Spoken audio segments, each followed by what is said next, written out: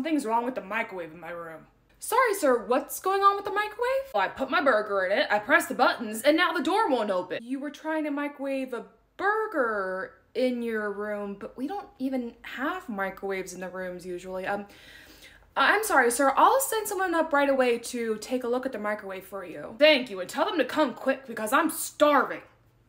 Hey, were you helping the guest with the microwave issue? Yeah, that was me. And what's going on with that guy? Because I looked up his reservation information and he never requested that we send a microwave to his room. Yeah, no, there isn't a microwave in the room. Then what did he put his burger in? He put the burger in the safe. He put it in the safe. And then he locked it. So we got the door open, we got the burger out, and I told him he could come down to the restaurant and use our community microwave because I didn't think it was a good idea to set an actual microwave up to his room.